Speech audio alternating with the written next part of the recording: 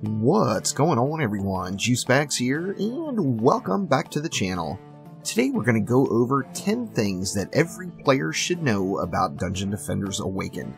Some of these you might already know, some of them you might not. However, these 10 things are something that is not completely obvious that every single player should get to know in detail. Let's get started.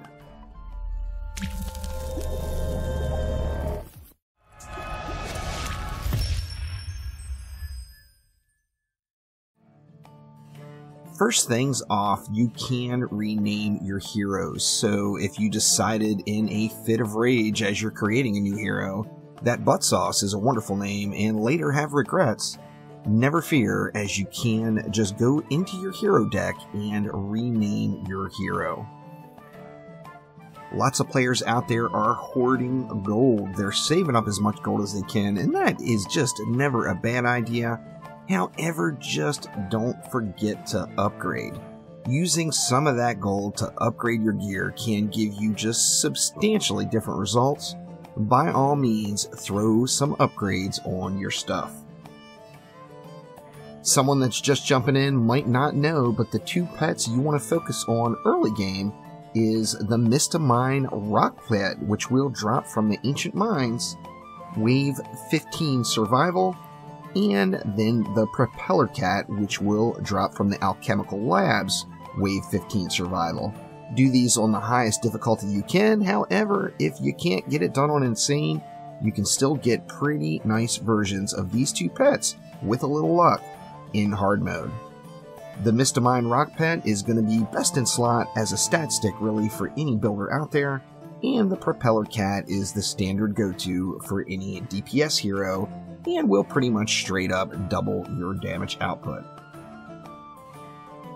Now, when you are doing your upgrades, make sure you're upgrading locked stats. Now, we went through a how to upgrade weapons video just a few days ago, and we went through like the rate of fire, the additional projectiles. These are locked stats that you will want to upgrade in intervals. However, on your armor, all the way at the bottom, you've got this locked stat that doesn't have a name on it. That value is armor. Straight up armor rating. So always make sure you're hitting this locked stat as, of course, what's the old saying? Dead heroes do no damage, and you can, with proper upgrades, get your damage reduction over 100%.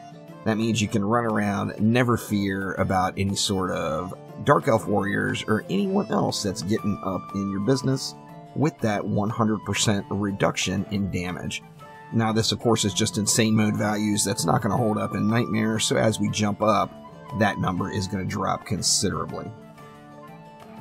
Remember that control and scroll wheel on your mouse allows you to resize traps and auras. Now, with auras, it straight up resizes the aura. If you've got two that you'd like to fit in, but you can't quite get them in there, use that control scroll wheel to size down your auras. Where this is really awesome with traps is it actually sizes down the trigger range, but not the detonation range.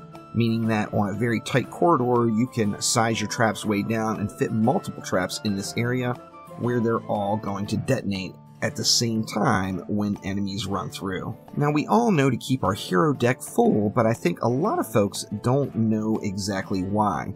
And here is, you're gaining experience per hero that's in the deck. So, for example, if we do that Insane Summit campaign mode and we get, say, 800,000 experience, this is not 800,000 per hero, this is 200,000 per hero for 4 heroes in your deck. Now, this doesn't mean if you remove heroes you get more experience.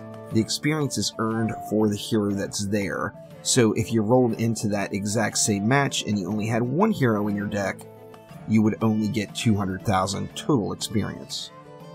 Now, although you always want to keep your deck full, there is one exception, and that is target farming. You can target farm specific weapons. Say you're looking for a Huntress weapon and you're just not having the luck getting that paintball gun or whatever it is you're looking for. If you remove all other heroes from your deck but your Huntress, all you're going to have drop is Huntress weapons.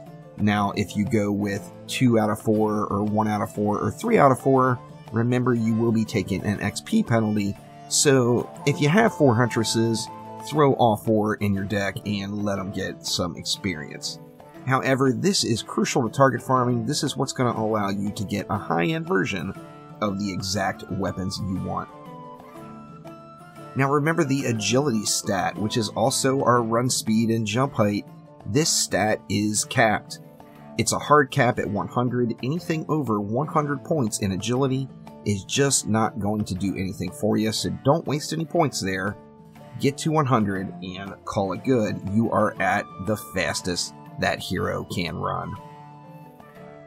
Now, a lot of folks are confused about the builder bonus. Now, what this means is if you build a defense, say, on a squire, and then you play that round actively on that squire, any defense that squire built is going to get a 30% damage bonus to the damage output of that squire's individual defenses.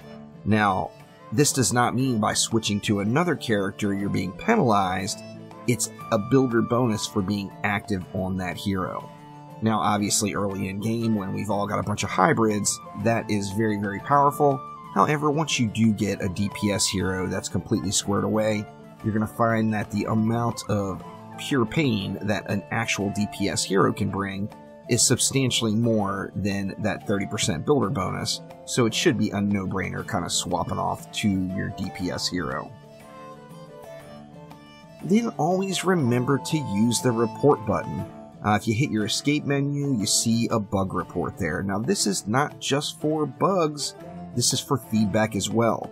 So if you see something that doesn't feel quite right, make sure you get it reported, because if we as players don't communicate to Chromatic, they are not going to know what they need to look at. So make sure you're using that report button, get your feedback out there. This is 100% the best way to do it. You can, of course, post on Discord and post on forums, but remember, this is the area that they've provided for us, so everything that's posted here will get a developer's eye looking at it. So that will do it for now. Thank you all so much for watching. Don't forget to click that like button, and please subscribe to the channel. Remember, just like Dungeon Defenders 2, I will provide information about every single aspect of the game throughout early access and into launch for Dungeon Defenders Awakened. So thank you once again, and I will see ya next time around. Take it easy.